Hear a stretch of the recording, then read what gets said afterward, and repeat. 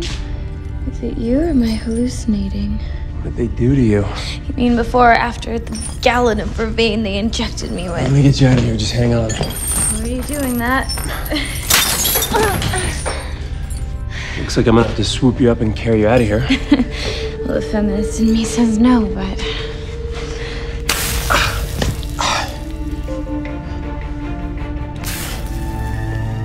It's like your skin is vervain. How do you spell?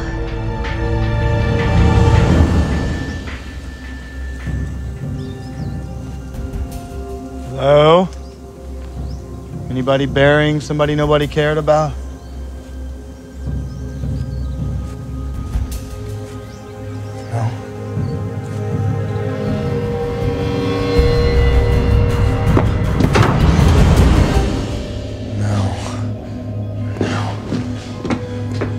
No.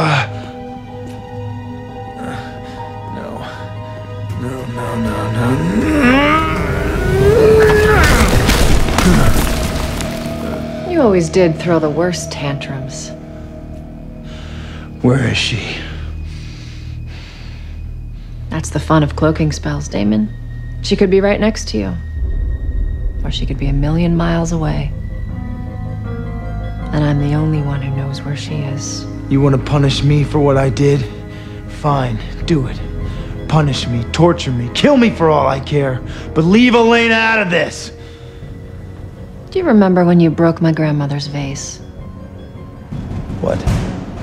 You were young, 10 maybe. You denied it.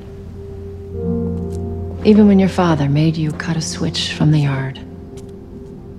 Even when he beat you with it until you were bloody. Still, you denied it, vehemently. Just sitting there playing with your little toy soldiers, bloody and bruised. So I switched tactics, and the next morning, when you woke, your room was bare. No toy soldiers, no toys at all.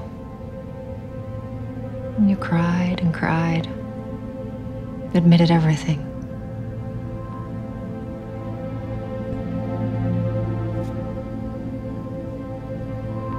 She's not a toy soldier. And Malcolm was not a vase.